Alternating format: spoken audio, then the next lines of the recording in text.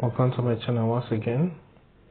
Today I'm going to walk you through on how you can know the number of words contained in the document.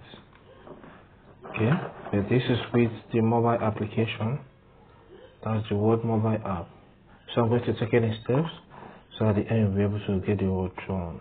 Okay, I want to highlight some things. The number one point is that the word count command is found under the review tab. So when you get to the review tab, even if you're using the desktop version of the application, that's when you see the command that will let you know the number of words contained in the document you are using at that point in time. Okay, so let's get started.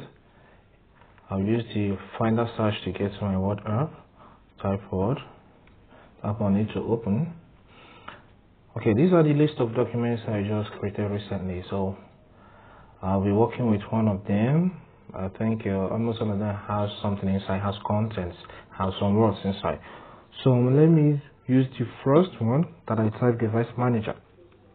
Okay, this is my document that contains some word inside, but I cannot know the number of words that I need at this point. So I'll tap on the edit button, then tap on the ribbon display option.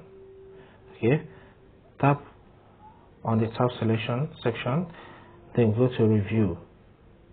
So under review I see a lot of commands, but what I need is word count, so I have to go with the word count command. So I tap on it. So with this, that showed me that I have one page in the document, rest of 117, character no spaces of 487, and character with spaces of 603. So it's just that simple, but if you don't know how to go about it, it becomes a challenge to you. Thank you for taking your time to watch the video. Please don't forget to like and subscribe, and even comment. If you want to make video of this type, maybe some other videos you want me to make that are related to Microsoft Word documents, just feel free to drop that in the comment section. Thank you.